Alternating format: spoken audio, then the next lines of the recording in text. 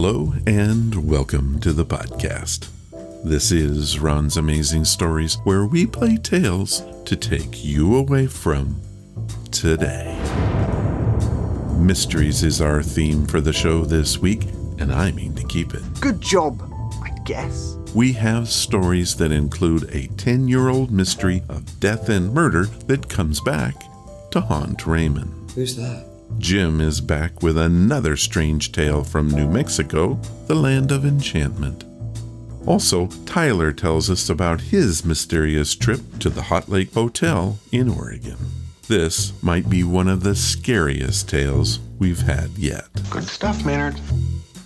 Ethan from Australia chimes in with his contribution to the segment. Johnny, is this true?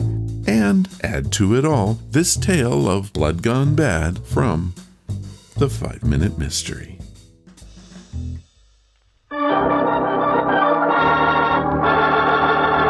Another 5-Minute Mystery.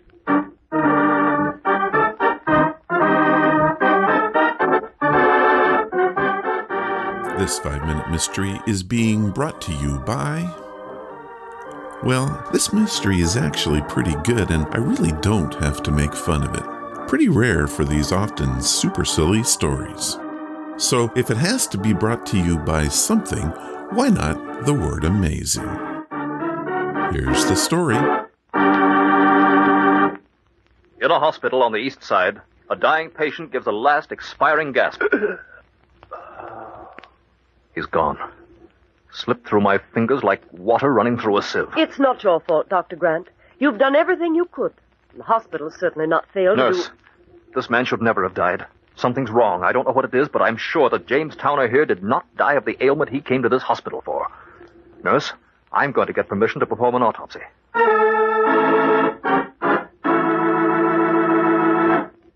Your hunch was right, Dr. Grant. What is it? Tell me, Jones. When we tested Towner's blood in the lab, a foreign substance showed up immediately. I didn't recognize it, but one of my assistants seemed to think he knew what it was. So I let him make tests. A rare poison used only by the South American Indians was introduced into the bloodstream of the victim. It killed him, all right. But that's impossible, Dr. Grant. Jones, did your man say whether this poison could have been taken through food or... I thought of that, too. He swears it is the only effective way when it is taken directly into the bloodstream. And is there any antidote? Not known.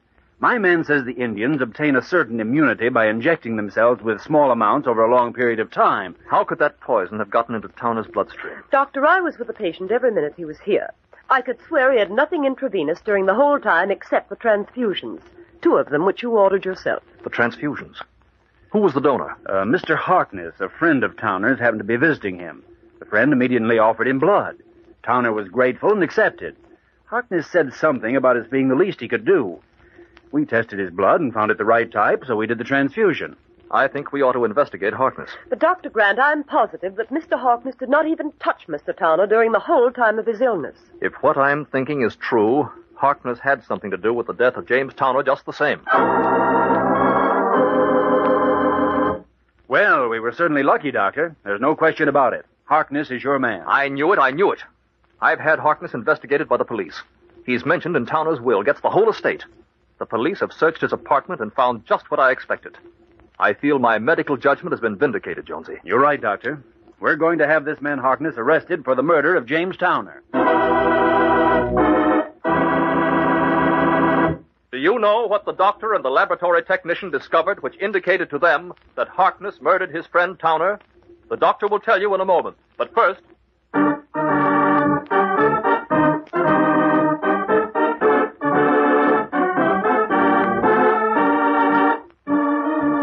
Other than the acting being a bit campy, everything seems to be in order. But how did he do it? The nurse said he didn't get anything intravenously, but that can't be right, because he did get a complete blood transfusion. Well, let's get back to the tale and see what the lab technician found. I'm rather curious. And now, back to our story. Well, Doctor, what have you found? The thing that indicated to me the fact that Harkness had a hand in the murder of James Towner was something Jones said when he spoke of the poison, and the way the South American Indians gained immunity from it. I deduced that probably, against the chance that his so-called friend would need a transfusion, Harkness had so immunized himself over a period of time. If he had, the poison would still be in his blood in some quantity, small perhaps, but enough to react unfavorably on Towner in his condition. A police search verified my hunch. And now, Harkness is being tried for one of the most unusual murders that has ever come to my attention.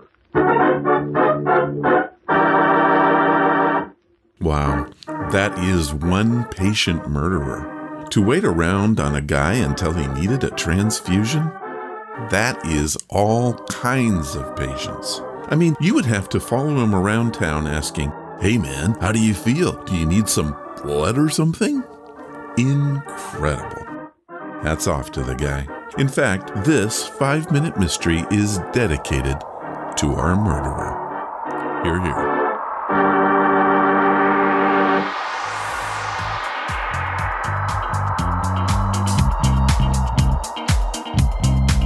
What's that you say?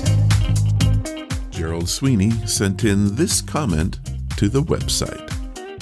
I love the podcast and never miss an episode, but I am confused. I subscribe to the show from the blog page, and it only comes to my email box. I would like to be able to take the show with me on my iPod. What can I do about that? Gerald. Okay, Gerald, there are so many ways to get the show onto your iPod, but not knowing what computer you have makes it hard for me to give you exact instructions. So the generic answer is to install iTunes onto your computer. If you haven't already, go to the podcast store and subscribe to Ron's Amazing Stories. It's totally free, and once you've done this, you'll have the option to download the podcasts onto your iPod. Keep in mind that some operating systems do not support iTunes, and to solve that dilemma is a bit more complicated. By the way, if you are an iTunes or Apple Podcast user, please take a minute and leave a rating and/or comment about the show. This is the best way to make the podcast grow. Statistics indicate that in the months of April and May, some 8,915 of you downloaded the podcast from Apple. If all of you left a review, well, the only thing that comes to my mind is, wow. I'm starting a brand new project here at the podcast. We get a lot of stories from you guys on the show, but many of you write to me and say that you don't have a story to tell. I have trouble believing that, but that's okay. How would you like to write a fiction story for the podcast? That's right, your story doesn't have to be true to be good. Here's my idea. Of course, if you've already written a short story, I'd love to have it. But if you're up for a challenge, how about you use the contact page at ronsamazingstories.com and tell me that you want to write a story. I will give you a concept and you run with it. I will even help you edit your story to make it the best it can be. When you're done with it, send it back and whiz bang boom, you or I will read your work on the show. If you think this sounds like something you want to try, head to ronsamazingstories.com and contact me. I can't wait for someone to be the first to take this challenge. It could be you. Ron's Amazing Stories is also an on-air radio show. We're on every Sunday night at 8 p.m. Pacific, that's 11 p.m. Eastern. Coming in October of 2018, the radio show and the podcast will be parting company. In other words, for the most part, they will no longer have the same content. Stay tuned for more information, and for stations in your area, head to amfm247.com. And now, these are your stories.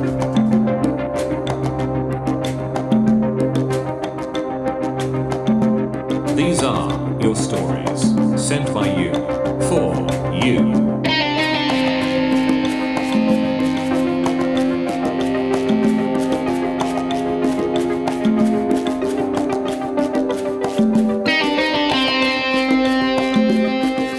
Our first story is called Oregon's Hot Lake Hotel and was sent in to us by Tyler Wilford. Hello, Ron. First, let me say that you have one of the most unique podcasts out there. I found you by accident. I was searching the internet for amazing stories for a book I'm writing, and you popped up. I got to listening and found that I love the show. As a blogger, I travel the world looking for ghost stories. I never thought that I would have one of my own. It happened in your backyard of Oregon.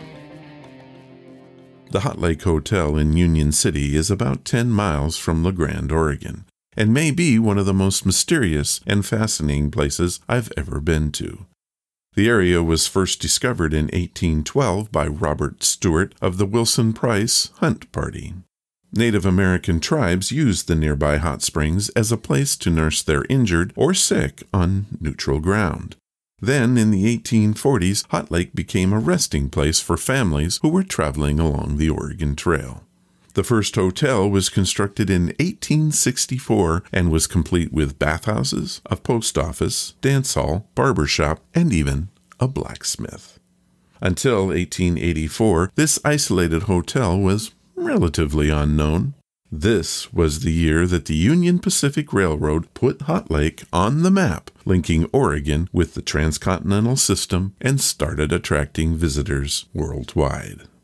The property continued to grow, and in 1908, the 105-room brick building was completed.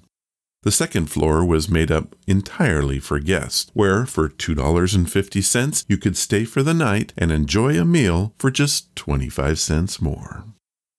In 1917, Dr. Fee purchased the property. Under the new owner's direction, the hotel took on a dual purpose, housing a hospital on the third floor, complete with a surgery and rooms for patients. He renamed the resort to Hot Lake Sanatorium and began experimenting with the geothermal waters to treat various ailments.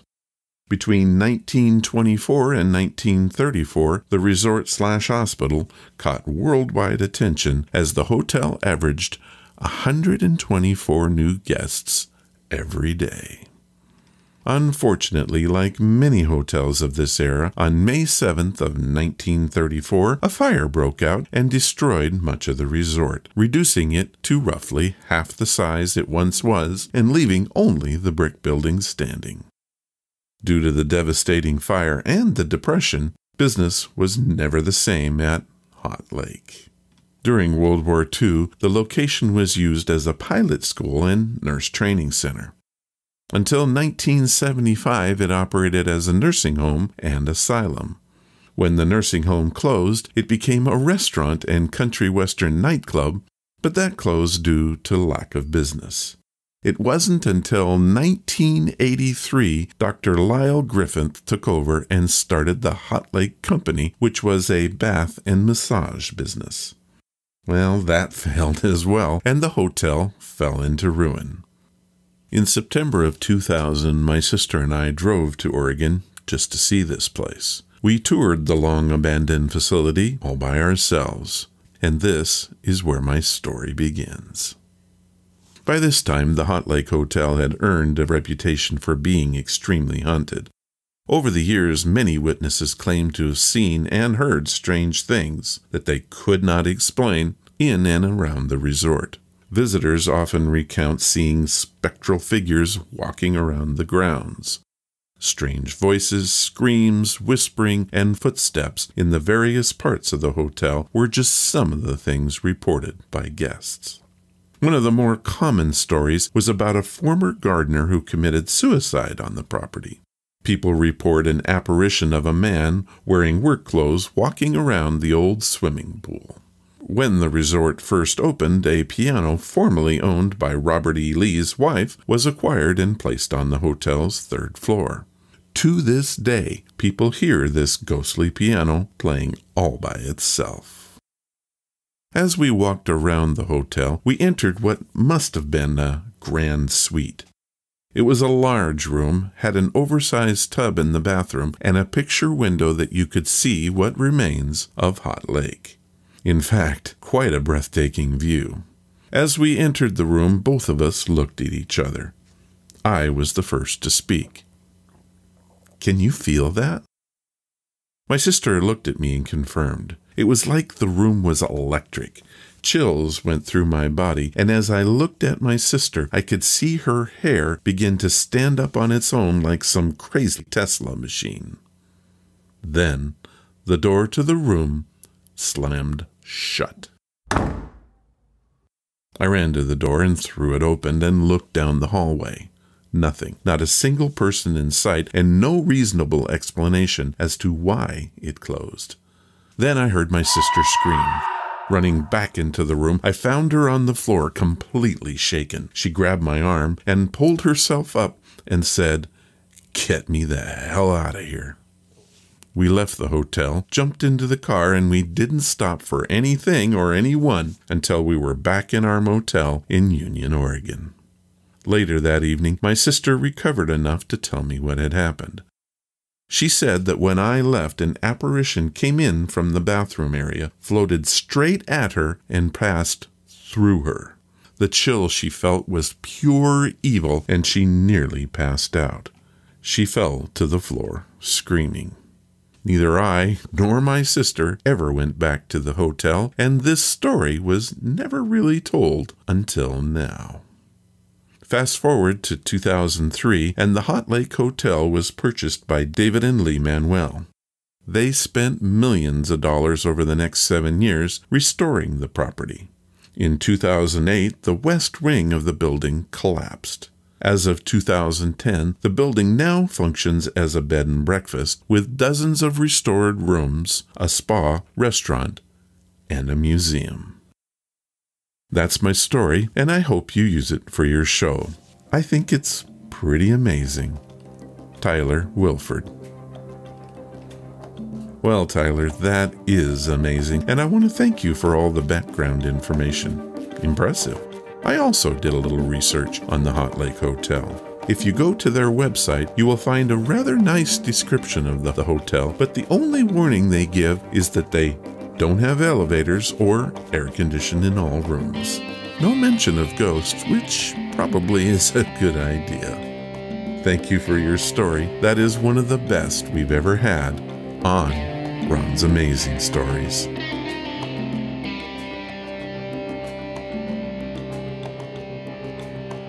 Our second story this time comes again from my amazing brother in Rio Rancho, New Mexico.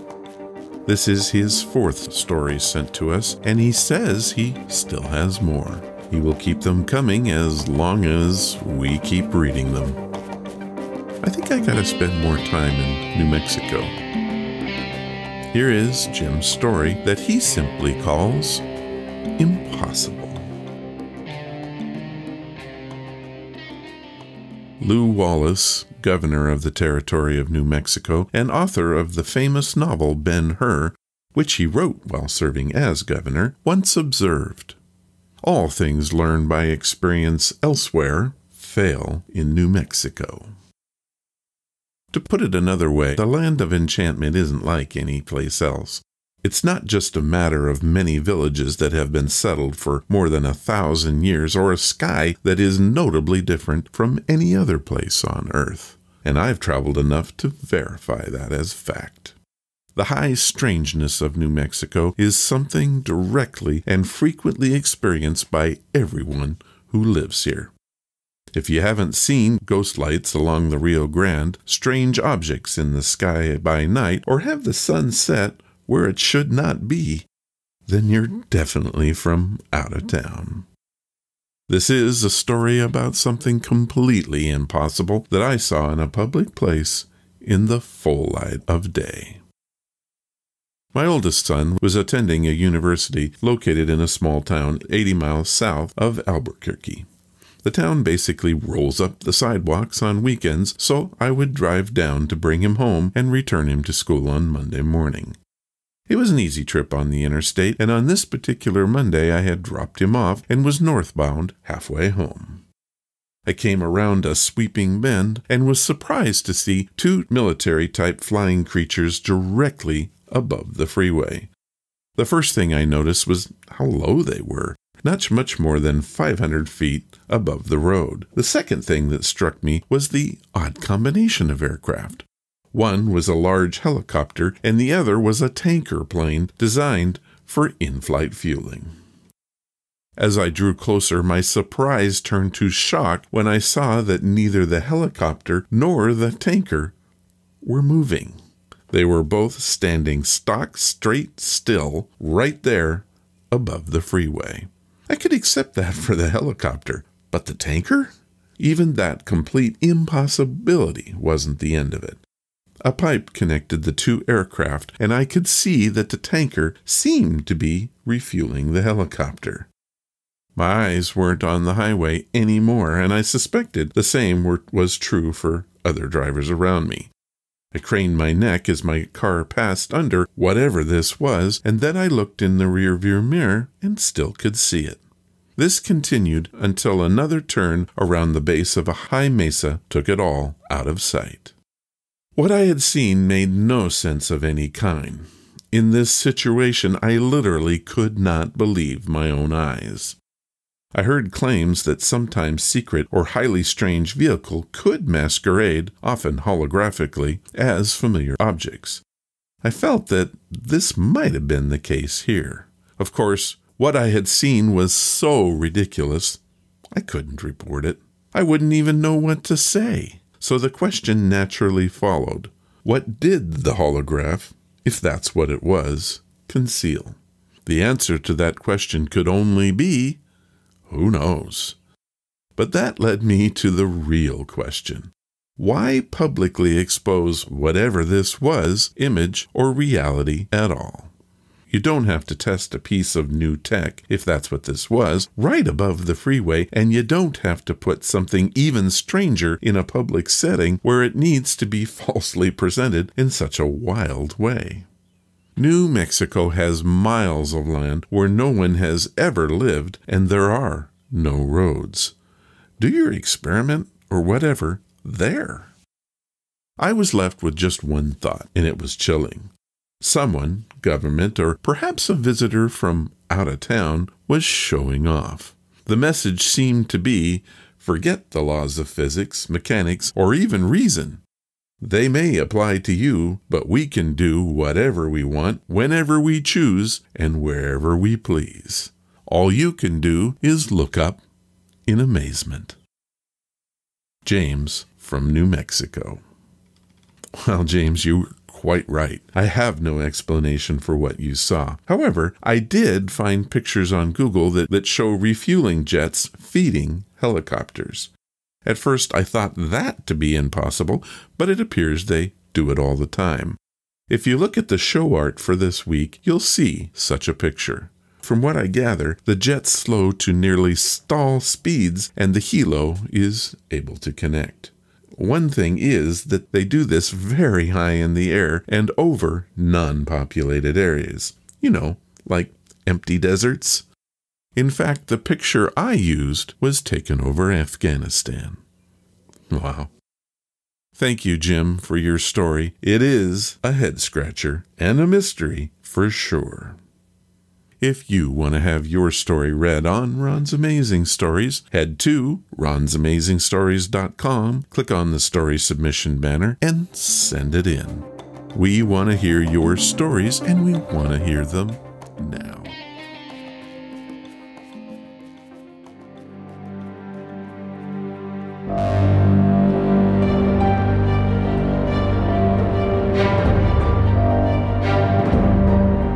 Johnny, is this true?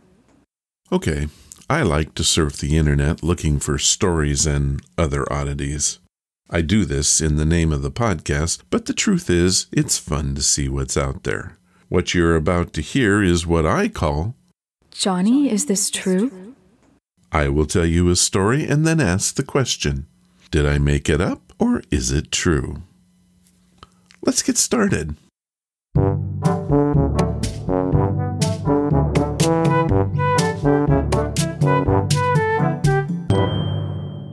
Story 1. When Jim Wilson's father died in Natal, South Africa, in April of 1967, both Jim, living in England, and his sister Muriel, living in Holland, were informed. Muriel contacted her husband, who was on a business trip in Portugal, and he flew to South Africa straight away. He had to change planes in Las Palmas Airport in the Canary Islands. While there, he bought a postcard showing holidaymakers on Margate Beach, Natal. He sent it to Muriel. When it arrived, Muriel noticed something strange about the postcard. On the photograph, it showed her father walking up the beach. Is this an amazing coincidence or something I made up? Well, the truth is that I did, in fact, not make this up. This really did happen, and is one of those impossible things that simply unfolds.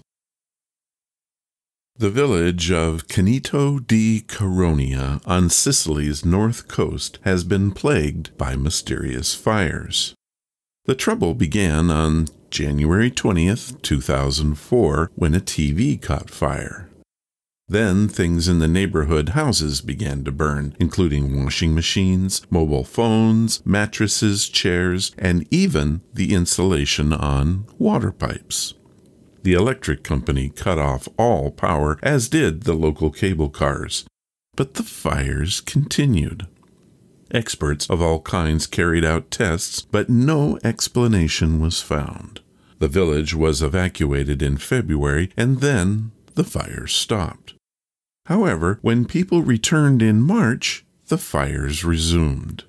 Police ruled out a pyromaniac after they saw wires bursting into flames. Now, am I trying to burn you, or is this really happening?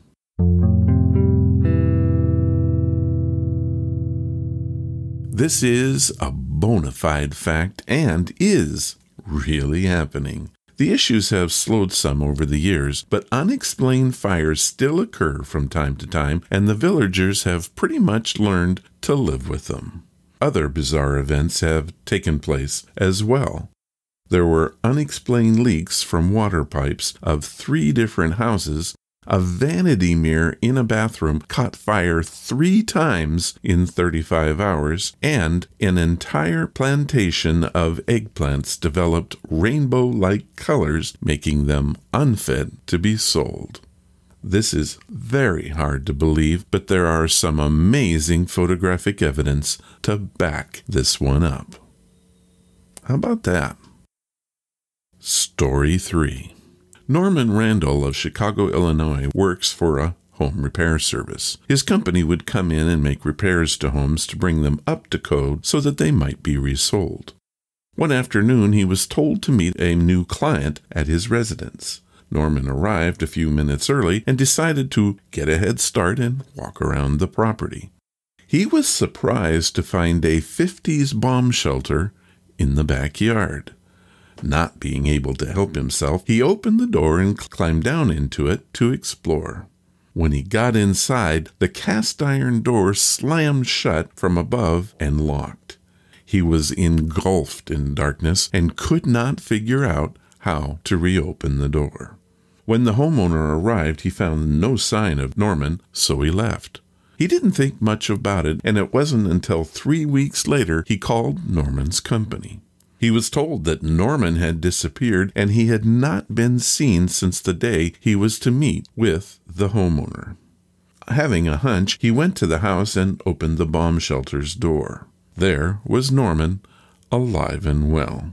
Norman was able to survive on 20-year-old food packs and condensation he licked off of the iron walls. Is this story a Chicago fact or a total bomb? If you said true, then you didn't think it through. Condensation on the walls? Even I couldn't make that up. Oh, wait. I did. Gotcha. Story 4. Ethan Cooper of Sydney, Australia, sent in this story. This is our first submission from Down Under. I checked the podcast stats and was surprised to learn that we've had 623 downloads from Australia in the months of April and May. How about that? Ethan writes, in Sydney, we have some very strange but true stories. One of my favorites is about a man who thought he could fly. James Devlin is a daredevil of sorts. He would climb tall buildings, get caught, do some jail time, and then plan his next target. He has become a bit of a legend here. One night, he climbed to the top of the highest wing of the Opera House, strapped on a homemade glider with the goal of safely landing in Sydney Harbor. With onlookers present, he jumped off only to have his wings fold up like an accordion. At that height, everyone thought he was doomed. At the very last second, the wings flew open and he landed hard, but did not die. He suffered broken ribs and a collapsed lung, but lived to go back to jail again. Now, is Ethan making this story up, or was it front page news down under? Well, mate, if you said that this one happened, you're a few stubbies short of a six-pack and a few sandwiches short of a picnic. Ethan completely made this one up, and he doesn't even feel bad about it. Many thanks, Ethan, for sharing this story, fake as it might be.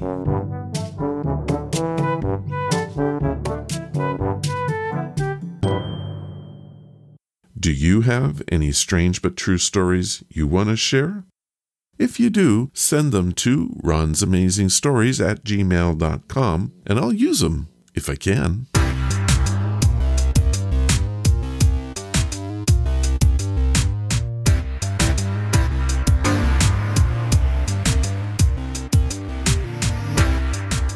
Our main story for this week comes from the old-time radio series, The Inner Sanctum. This is a horror and mystery all rolled into one. It stars the narrator, Raymond, having his very own bout with strangeness.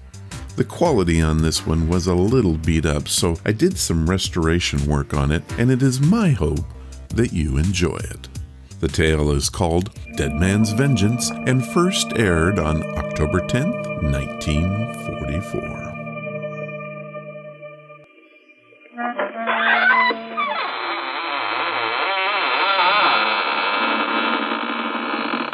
Good evening, friends.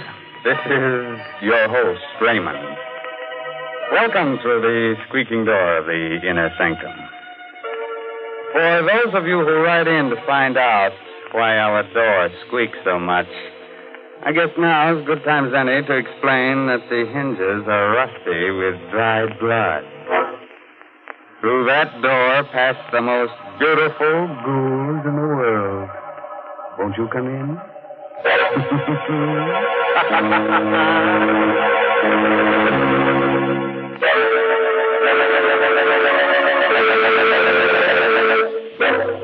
Well, friends, are you ready? Good. Now remember, if you must scream, do it with your mouth closed, so you won't annoy the rest of your family.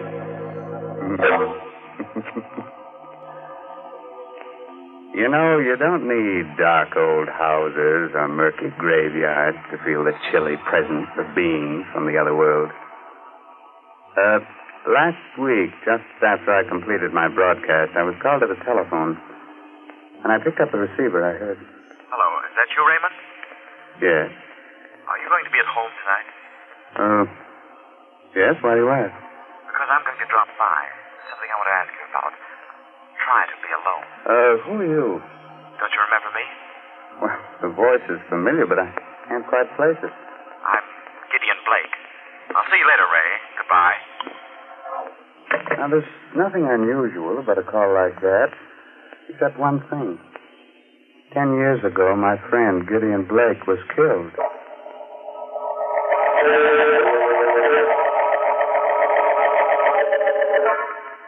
I'm sure that call was some joke. I remember laughing about it as I sat down in my living room with sandwich and glass of milk. But later that night, I must have dozed off. I remember being awakened by the tower clock chiming. It was midnight. Somewhere a cat howled against the moaning wind that had sprung up. Strange chills and a shudder through my body front door must have blown open. I went to see. Standing there was Gideon Blake. Good evening, Raymond. Blake? You shouldn't be so surprised. I told you I was coming. Yes? You've changed so. It's been a long time. More than 10 years, I believe. But I don't understand. You were burned to death. How on earth did you come back? There are many things which you will never understand while you're alive and on this earth. Why'd you come here? To give you this piece of paper. Hmm? What's on it? The names of 4 persons. They are alive now. In a short time, they will all be dead. I looked at him carefully as he talked. He looked hideous, ugly, with horrible burns on his face. The man had the look, touch, the very smell of death. Good night, Raymond. I looked at the slip of paper my friend Gideon had given me. There were 4 names. Stella Marlowe, Robert Lane, Amelia Cardway, Raymond Edward Johnson. The first 3 names I didn't know. The last was very familiar to me. It was my own name.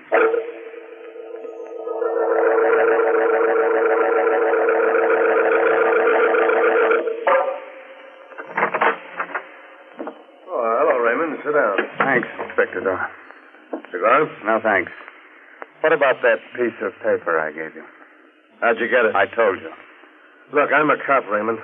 When I believe a story like that one, you can call the little men in the white coats. Oh. No, I'm sorry I bothered you, Inspector. Let's forget it. I can't forget it. Why? Because Blake wrote that note. Are you sure? We checked the handwriting. It's his. So are the fingerprints we found on it. How do you figure it? I don't yet. I am waiting for you I to told tell you everything. Hey, wait a minute. Maybe Blake's really alive. He got burned to death 10 years ago. Are you sure? Positive. We checked every angle of his death at that time because we thought he might have been murdered. Murdered? I never heard about that. Oh, Blake was with the department, you remember, working on a homicide case. The Laura Wilcox case, you remember? Oh, vaguely. We figured someone might have polished him off, but nobody did. It was an accident. Was this Wilcox murder ever solved? Well, no. Maybe those names I gave you had something to do with the Wilcox case. Why don't you check them? I did. None of your names figure. These people never heard of the Wilcox murder. Hey, Inspector. Yeah, what do you want, Gibson? Weren't you interested in some information about a dame named Stella Marlowe? Yeah. She was the first name on that list you gave me, Ray. What about her? I just came through on the ticker. Stella Marlowe was found dead. Murdered.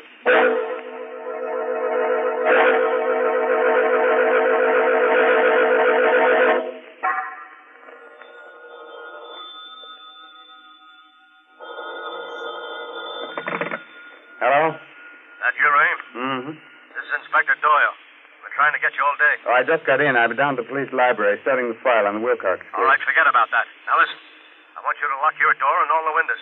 I'm sending down a red-headed cop to guard you. What? Don't let any dark-haired guy into your house, even if he's your own best friend. What's this all about? We're dealing with a homicidal maniac. The body of Stella Marlowe was dismembered. Dismembered? Tell my man to call me at headquarters when he arrives. Goodbye. Goodbye.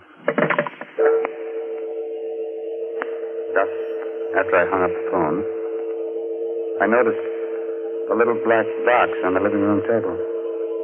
How it got there, I don't know, because my house was locked all day. I undid the black ribbon, opened it. What I saw inside fascinated and horrified me. It was a human hand. Suddenly a thought clicked in my mind. I recognized something on the hand.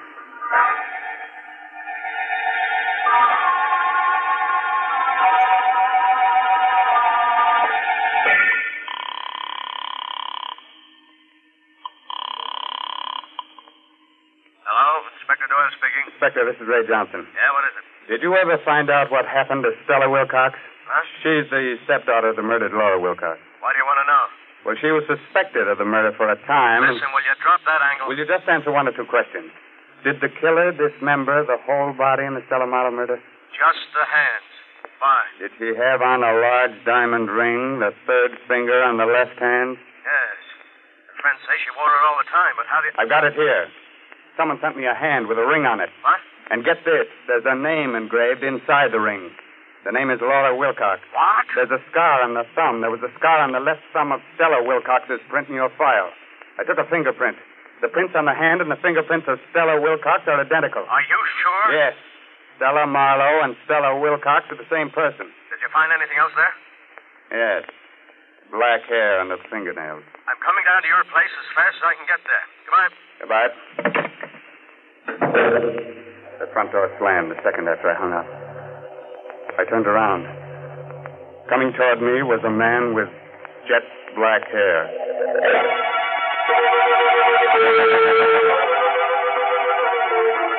You know, I can say sudden, horrible death when it happens to other people, but when it happened to me... Well, the man with the jet black hair looked quietly at me and said...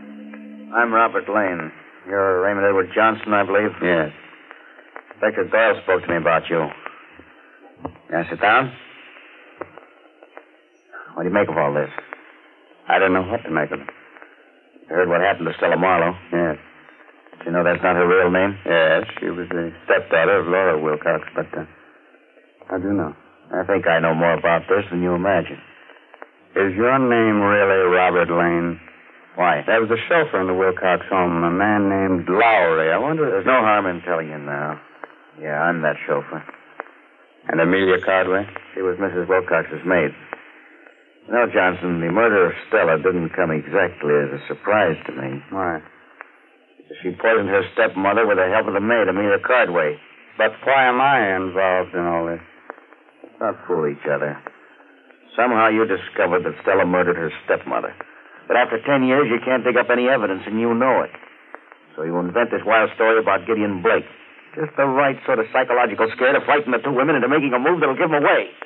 Very clever. Just a moment. What color is the hair of Amelia Cardway? Blonde. Pretty shade of blonde, in fact. Very attractive girl 10 years ago. Oh, what's in the box? I advise you not to look. I rarely follow the advice of other people. Oh. Where'd you get this? Someone left it here this evening. That ring. Old Lady Wilcox gave that to Stella on her 18th birthday. That's the hand of Stella. I understand why you asked about the hair, Johnson. The hair under the fingernails is black, just like mine. Mm-hmm. I wouldn't be surprised if an analysis showed that it was mine. And you killed it. The point is that I don't intend to give up my life to amuse you and your little crime hobby. What do you mean? You're going to learn about crime, Raymond, through a direct personal experience.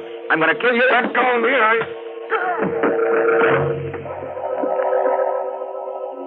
He was a powerful man. His blow dazed me. I struck my head against the furniture. I lay down on the floor dazed. Like a slow-motion picture, I saw Lane approach and lean over me. A long knife in his hand. You didn't expect to stir up this hornet's nest, did you? Crime and murder is very amusing, isn't it? Well, you'll find out just how funny it is. I saw him raise his arm.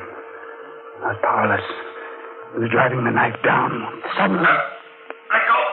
Grab my hand. I did. Gideon Blake. Yes. I heard him scream. Somewhere the door slammed. And I blacked out.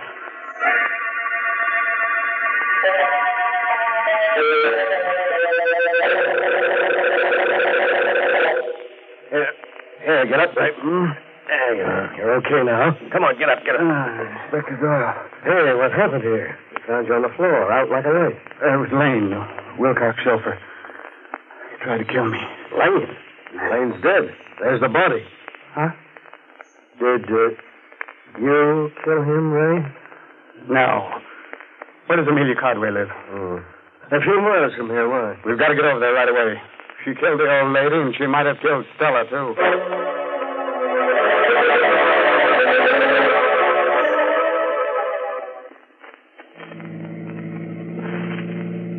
I don't see how Amelia Cardway could have done it.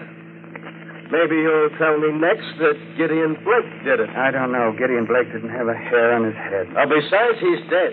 I never arrest a dead man for the crime of murder. You can't get confessions out of him. Perhaps Lane did go to see Stella shortly before she was killed. They were all in this together. Yeah?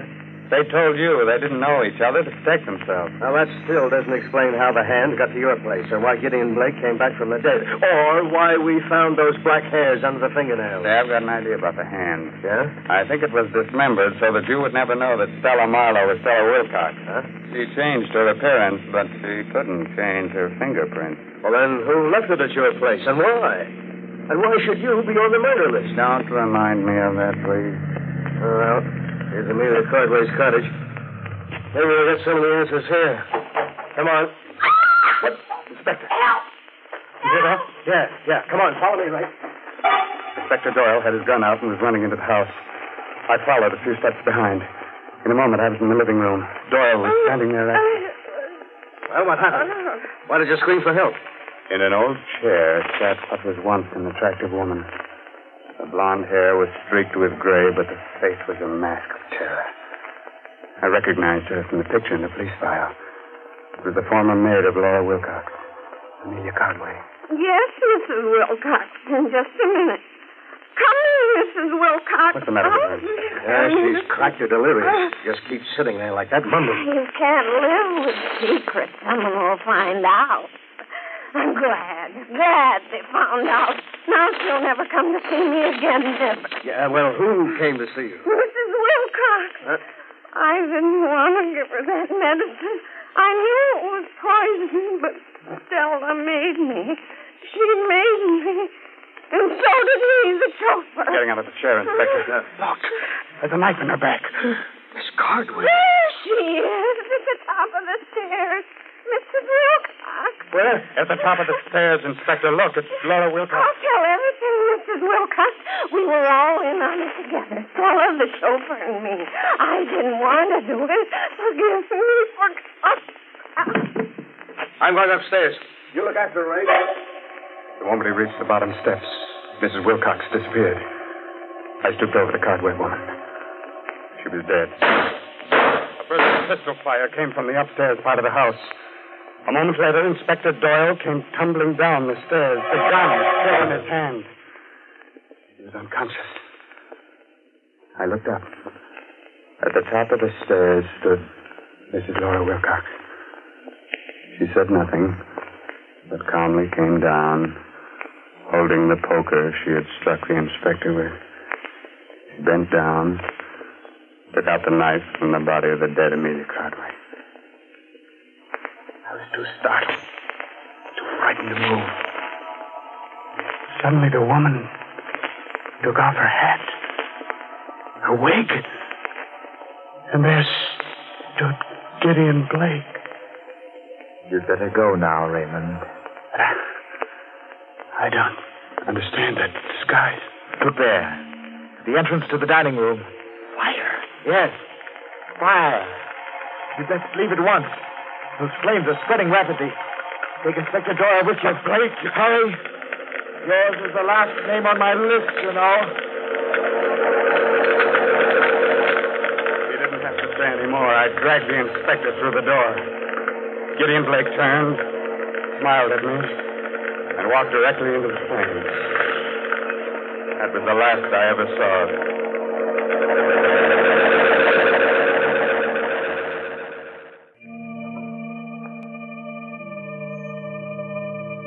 I found the missing pieces of the jigsaw puzzle. Mm-hmm. Laura Wilcox was a twin sister of Gideon Blake.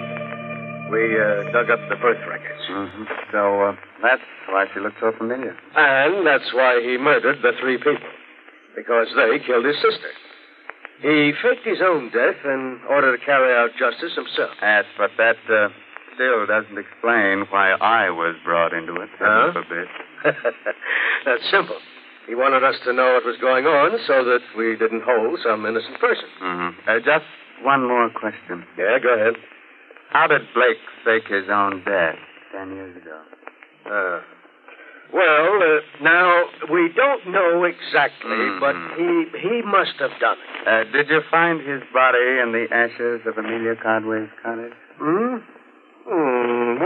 I guess they're there, but, Well, it's impossible to identify them positively. Yeah, that leaves one other explanation. What's that? That Gideon Blake actually died 10 years ago.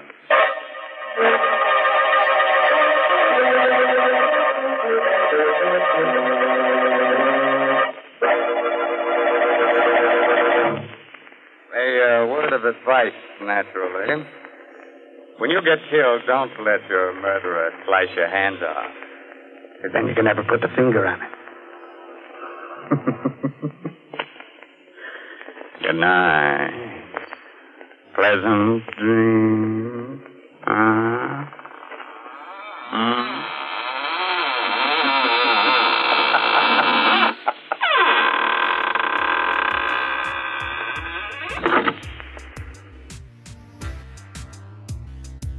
That was a very different role for our narrator, Raymond. I thought it was pretty suspenseful and well acted on all fronts. The Inner Sanctum Mysteries was an anthology series that featured stories of mystery, terror, and suspense.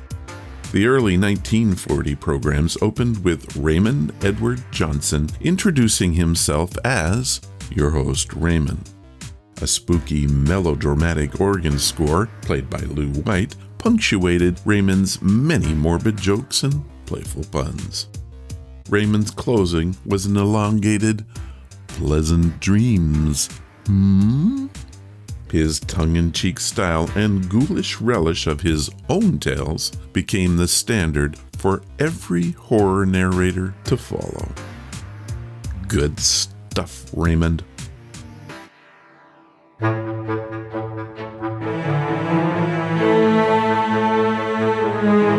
Well, that's the show for this time. I hope you had some fun. I want to thank our contributors this week, Gerald, Tyler, Jim, and Ethan, for your stories and comments.